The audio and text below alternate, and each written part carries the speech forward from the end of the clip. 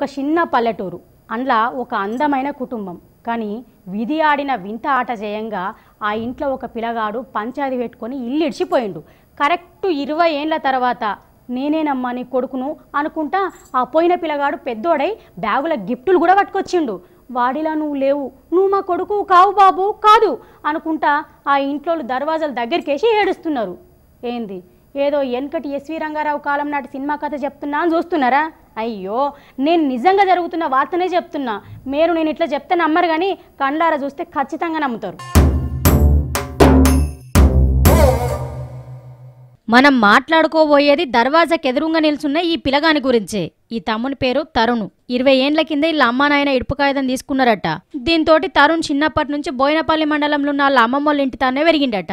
అయితే వాళ్ళ అమ్మ కూడా ఇంకో లగ్గం చేసుకునేసరికి తమ్మునికి ఎవ్వరు లేకుండా పోయిండట. అందుకే నాయన జాడ పట్టుకొని ఎమ్లాడలు ఉన్న వాళ్ళ ఇంటికి వచ్చిండు. చెప్పు తమ్మి, ఇప్పుడు ఏమంటున్నావు? నాకు మా నాన్న కావాలి, మా కుటుంబం కావాలని ఇచ్చిన. ఎన్ని రోజులు మా తాతమ్మ దగ్గర పుట్టి వెళ్ళిన. ఇప్పుడు నాకంటూ ఏది లేదు. వారు మా అమ్మ వేరే మ్యారేజ్ చేసుకున్నది. విన్నారు కదా, ఇప్పుడు నాయన నాకు కావాలని అంటున్నాడు.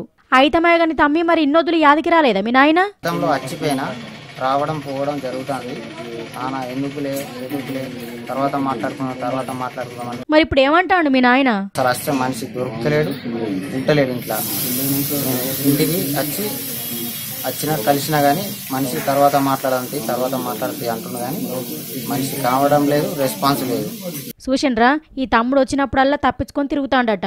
ఆ ఇంట్లో అందరూ కూడా మాకేం సంబంధం లేదు అని అంటున్నారట.